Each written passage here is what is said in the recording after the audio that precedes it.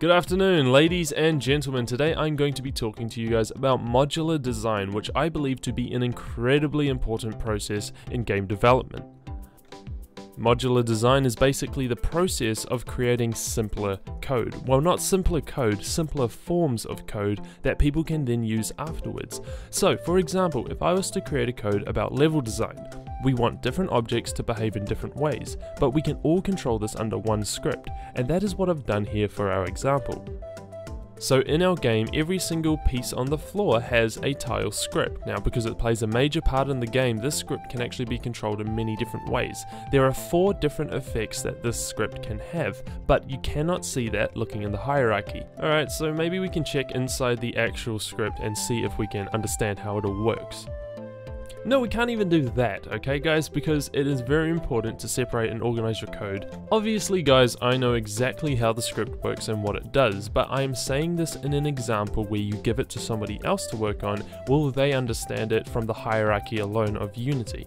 So, in this example, I'm going to teach you how to pretty much separate it so that people know exactly what they do. So obviously we need a way to call all these functions, right? There are heaps of functions in the script that could possibly happen through different types of objects.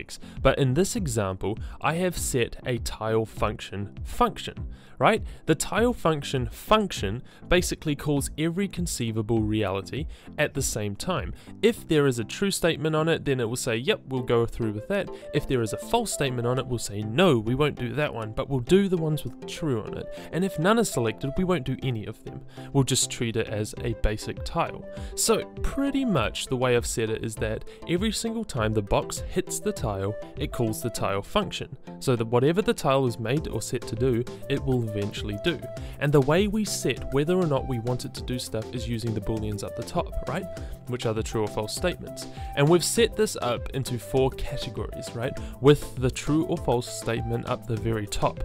Very important because this structure is just the way that I would like to work. Obviously it can be different for you guys, but this is the way I like to work. So what I've done in the script is actually started to separate it with space, right? Obviously the space only plays a big role in our worlds because we're programming this game. So now if we give it to a level designer, they can't see the space, alright? So what do? Well, we add something called headers. Now headers are sort of like comments for the hierarchy of Unity. To create this is quite simple. All we want is a square bracket, header, normal bracket, quote, what we want the name of our header to be, unquote, bracket, square bracket.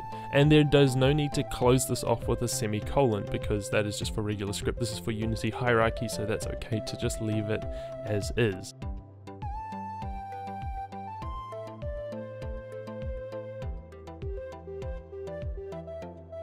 So now if we go into Unity, you're going to notice the inspector. Now for each individual function that I call is all activated by the very top variable, right? The boolean at the very top that says, do you want this to be a power input? Do you want this to be a teleport input?